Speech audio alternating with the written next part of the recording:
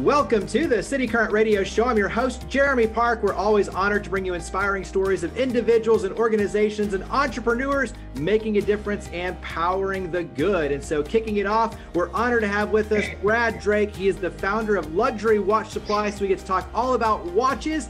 So if you're a watch connoisseur, if you're into watches, this is the episode for you. So Brad, you're coming all the way from the UK. How are you doing?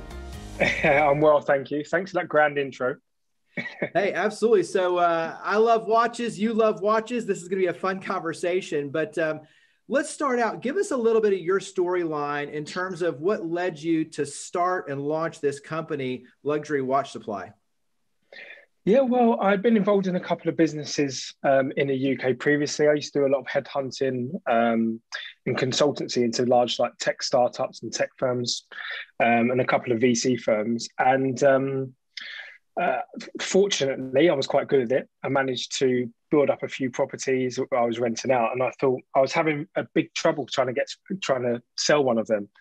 And I saw this article in the papers, in the Evening Standard. It's like a commuter, I don't know what would be the equivalent over there, but commuter free newspaper. And this guy was trying to sell his place through raffles, and I thought that's absolutely genius. So I looked into it. I thought about the risk of potentially putting a property that's worth quite a considerable amount up for grabs. And just realized it would mostly be a lot of effort. And I already had a passion for watches. So I thought, let's just give it a try with that. And, 2 years later, it's really taken off. We're in a good place right now. So that's the backstory. Quite simple, really. But it is pretty cool because I look at it as a chance to kind of democratize watches and give everyone a chance. Yeah. And so we'll talk about here in a second how it works, but basically you're giving everyone a chance to have a very expensive watch. And when you talk about the brands, Rolex, AP, Patek Philippe, I mean, you've got some big name watches that you're putting out there, and you're giving everyone a chance for a relatively low amount of money to have an opportunity to win these watches. And so talk about how it works. Yeah, that's it. So, I think the starting point of how it works, in the ideation phase, it was very much around, the business economics of it, and born out of frustrations of myself trying to go into ADs, as I'm sure you know, and many of these listeners, trying to go in there and say, I love the brand, I love these watches, when can I get one? And the answer is probably never. So, we're trying to combat that. As you said, the workings of the business are that we cap our tickets for every competition that we run. And as you said, it could be a Rolex GMT, a Rolex Submariner, a Rolex Daytona. It could be an Audemars Piguet Royal Oak. Currently, we've got a competition on for an AP Royal Oak and also the Patek Aquanaut. And for that, we will wrap that in a total amount of tickets so you know what odds you're playing against, and then sell the tickets, the ticket allocation. So, anything from in dollars, $40, let's just say, upwards to $70, dependent on, the value of the watch. Right. And there's a gamification piece of this, which you point out when people ask is, it's not a lottery. This is a game that fits. So that way, what you're doing is trustworthy and it's on the up and up. And so you put out there, different pieces of a watch, and people have to identify, which I kind of like because in a way it's a learning experience. But the key is that it teaches you about watches. So there's some learning involved. It's a game involved, and also there's philanthropy we'll talk about too. But talk about the game aspect of this. Yeah, that's it. I mean, realistically, it's a regulatory measure. We can't just go out there and run a lottery and just have a free prize draw sweepstake. We need that gamification element. And, the advice from a lot of the people that I were working with in the early stages around how to gamify it, I wanted it to be simple, but also relevant. So, that little cropped picture that we've got, you kind of first looking at it really need to know your stuff about watches. We're not trying to attract every single person in the world to play this. I want the watch enthusiasts, the people that are going to keep the watches rather than just sell them on to win. So you need to go on there and know your stuff. And it is, it's one of those where, like I said, it's a really impressive watch. It's a fun game. And then there's philanthropy. So talk about, before we dive into just watches in general, talk about the philanthropic focus, because even on that, you have a really cool philanthropic focus going on right now. Yeah, that's it. I mean, we're speaking off air, right? But to let all of the listeners and people watching know, we previously used to donate to a handful of charities, just a proportion of our profits. But that really relies on how well the business is doing. And it's backdated on a year end from a tax purpose. So we thought to really have like more of a finger on the pulse type effort and link to charity, we are planting a tree via a US charity called One Tree Planted for every ticket that we sell. So it's that immediate act of giving. As soon as you say, yes, I want a ticket, and that competition closes, we then donate, they do their stuff and plant some trees. So we really think the fact of having it so immediate, it should bring more attention to our players. And in turn, hopefully they donate and think we can do some good as well.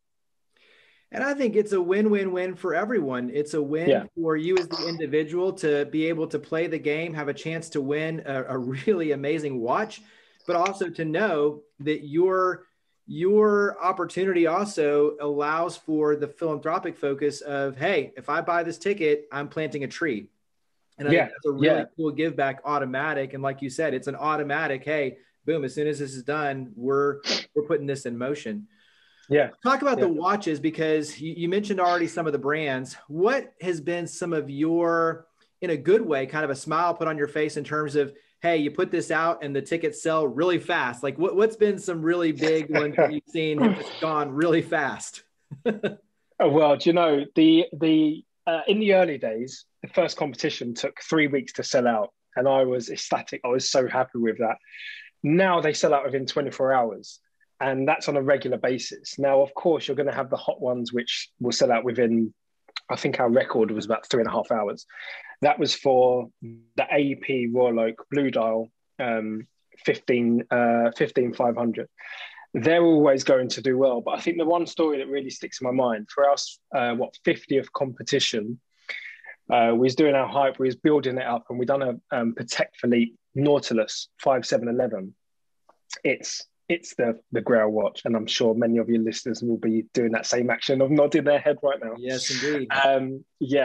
We done that for our 50th competition. I mean, at the time, it was mostly worth around £50,000 UK sterling, and the person who won was a watch lover. Thankfully, he still has it, and since that's been discontinued, it's almost doubled in price. So that's the one that really sticks in my mind. You know, we had the competition. I think he bought 10 tickets in total, so spent $600 with the exchange. $600. He now has a watch that's worth around £90,000, so $115,000. That's the one that's really in my mind. It's just mind-boggling when you think about the opportunity and what is potentially won. So that's the one that's always in mind. But yeah, as I said, the ones which fly out, the APs always do well. And we've just started doing, you may have seen the Rolex GMT Trio competition. So we have one competition with 3 watches to win. That always does well. You guys seem to like that one very much. So absolutely. Well, even the Nautilus, to your point, the Nautilus is one of those holy grail watches that everyone talks about. Yeah. To your point, the fact that it's discontinued, the price is skyrocketed. Yeah. But I think that's the key, is for anyone who looks at watches as an investment, it really is an investment. And I think when you look at, you know, and you're now doing cars and other things, and we'll talk about some of the new ventures on your end, but you know, watches are something, especially the watches that we're talking about, these higher end watches, they gain in value. So you can be wearing them and years down the road, they're going to be worth way more money. And so very much like collecting art, these watches become a real investment. So when you look at, yes, there is a high cost of entry, which you obviously are like I said, you know, kind of democratizing and allowing us to participate in. The reality is what you're giving everyone is a chance to really have an investment piece that's going to gain in value as they keep it. And, you know, the whole thing is with Patek Philippe is you don't own it. You are, what is it? You're loaning it to your next generation. So it's like, it becomes a part of your family, an heirloom. Right. And so I just think that what you're doing is, even in a broad scale, really allowing people to have an investment, very much like art, that they can keep in perpetuity, that's going to gain in value, just like you're talking about. Can Yeah, you go totally. over, when you talk about kind of the brands and the things that you're looking at, how Yeah. do you source these watches? How do you come up with the competitions? What's kind of the mad science behind the scenes of, what are we going to put out there next? Well, the mad science is all in my head, so there's nothing that can be duplicated there. It take me days to get that written down. But the thing which I think separates us from, we're one of the first to do it, thankfully. There's a lot more other businesses out there that are doing it, some to an okay level, some not so great. But I think the one thing that I've always kept in the forefront of my mind is that, this is something that gives back in many different areas. As you said, that pass on of wealth and investment and something which is stable and there as an asset. The philanthropic side of donating to charity and the experience of someone being able to dream for 48 hours, maybe 5 days. And I think that community has always been at the core of what we've been doing. So very much as soon as we finish a competition, we're always trying to get that feedback. We're always trying to find out what the community would like to see next.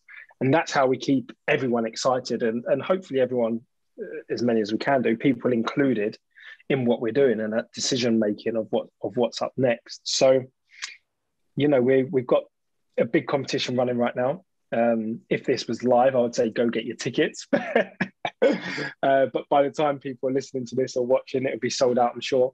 But, as soon as that closes and we've picked a winner, we'll be out to the community to pick our next one. There's a few that I've got in mind.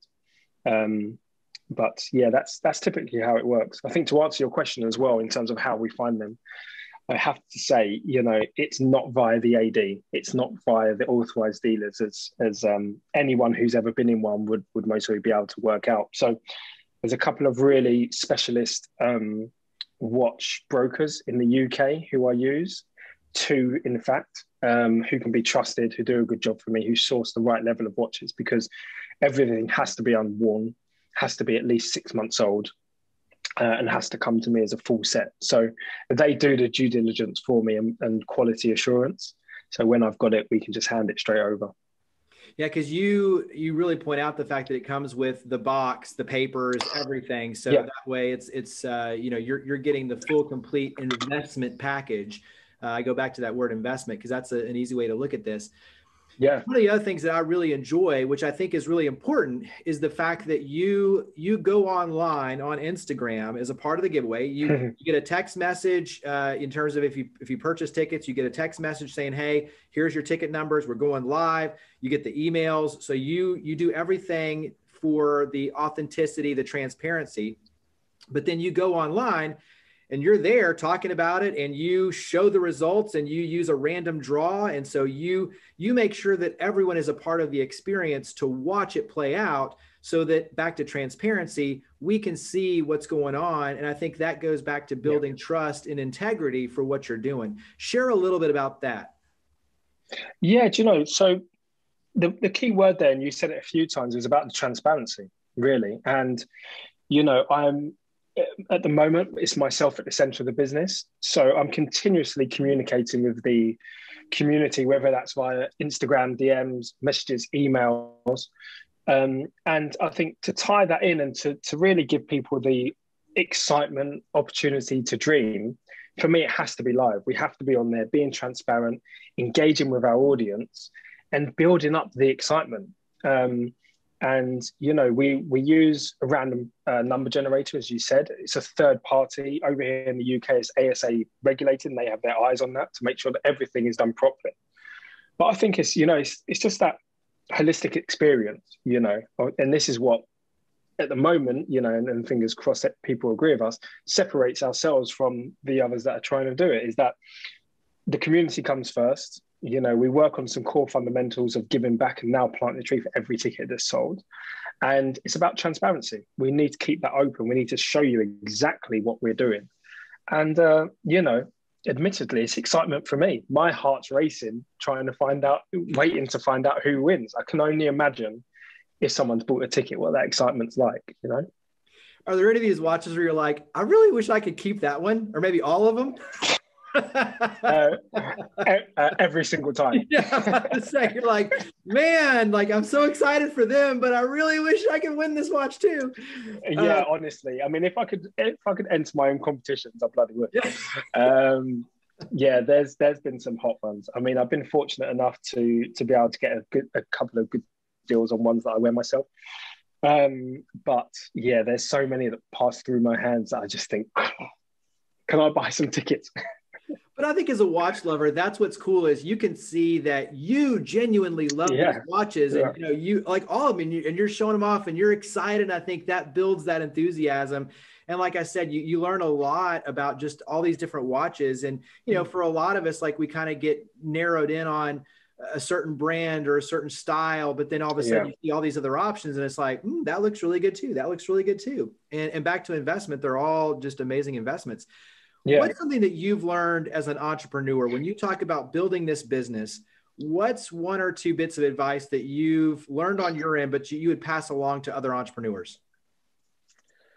Do you know, it was a very different challenge. I've had a couple of other things that have been successful and not wrapped in a widespread business as this is.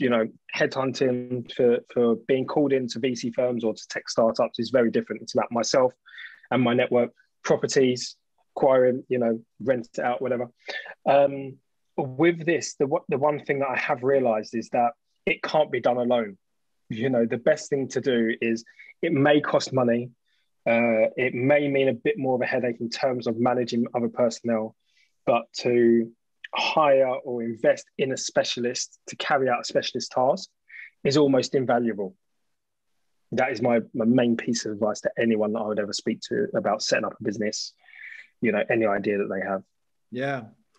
Give us a little teaser on the giveaway of the car side. So you have a contest for cars now. I mean, you're really branching out in some new ventures. So give us a little teaser on kind of these next chapters. Well, there's some breaking news, which I've just signed off a new website. So I'll get to that in a minute. But first and foremost, you mentioned about the cars. The watches is a passion of mine, and my brother, his passion is automobiles and cars. He's not gone fully down the all-electric route as I do. I used to have a Tesla. But we're going to launch our second competition on the car side, and it's really his baby.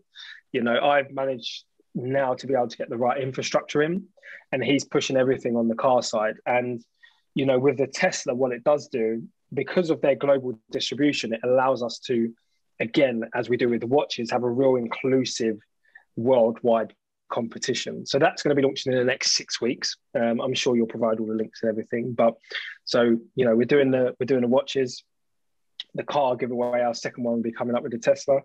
And, admittedly, I really enjoy drinking wine of an evening. So we're going to have some assets of wine coming up soon as well, which are, we're thinking about doing 4.5 crates. So there might be the opportunity to drink a couple, but our advice is to keep hold of those rare wines that we're going to be doing soon. So that's the trio of competitions we're planning on doing. It's, of course, everything Lux.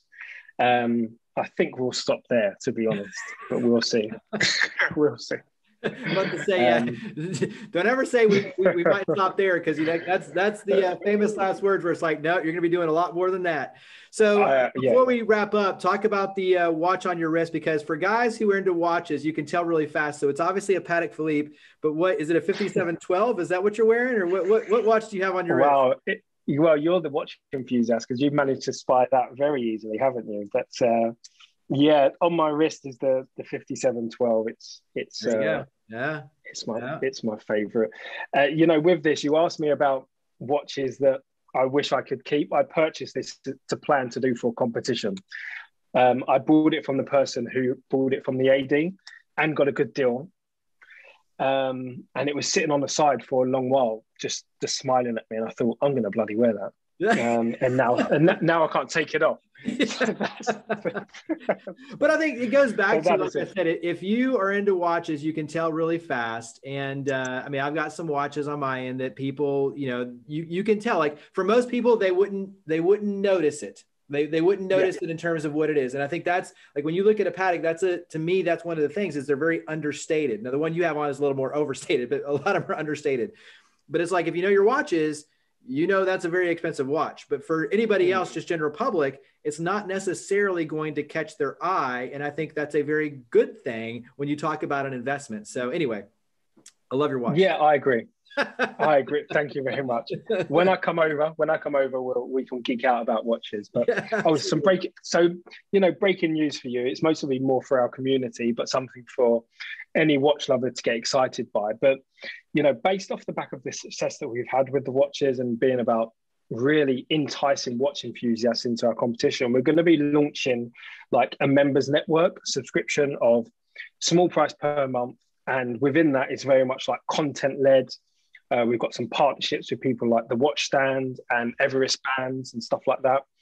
And the plan is just to provide you guys with that central place of community around watches, investment, advice, and also a place to capture all your content. We're going to try and do a watch giveaway to one member every single month.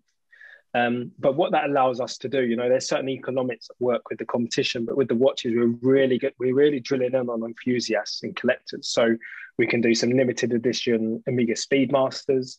We're going to get some Cartiers in there. Of course, there would be the usual Rolex, etc. But we can really widen what we're doing there, get some vintage classics in. So that's going to be launching soon. I've literally just signed off the wireframe. So I shall let you know the link on that one as well. Very cool. And I think that's another, to me, just really powerful lesson for other entrepreneurs is when you build an audience and you build a platform like you have a very loyal, enthusiastic audience that all of a sudden now, just like you're doing, you can take it from this experience into this experience and this experience, and you can build on it. And then you can start subdividing it and narrowing it in scope in terms of really giving even more value to that select group who's willing to pay more because now they're getting more value. So I just think that building an audience is what you've done. And that's a tremendous opportunity for you moving forward. And I think that's why, really you're just now brushing the surface in terms of what you're going to be able to create, just because you're creating your own audience that really is excited about, what you're doing. And that leads to really good things for everyone. So wrap up on your end with website, Instagram handle, where all do we go to learn more about Luxury Watch Supply and what you're doing? So you can find us at luxurywatchsupply.com, luxcarsupply.com, soon to be luxwinesupply.com. We'll have the link through to all the sites on that. And also, if you want to follow our Instagram pages, it's Lux Watch Supply and Lux Car Supply. I'm sure, Jeremy, you'll have all of the links at the bottom of the page or somewhere that you need to for us. So that is it, guys. Absolutely. Well, Brad, thank you for all you're doing. Greatly appreciate it. Keep up the good work, and we'll see you again soon. Thanks for having me. Take care.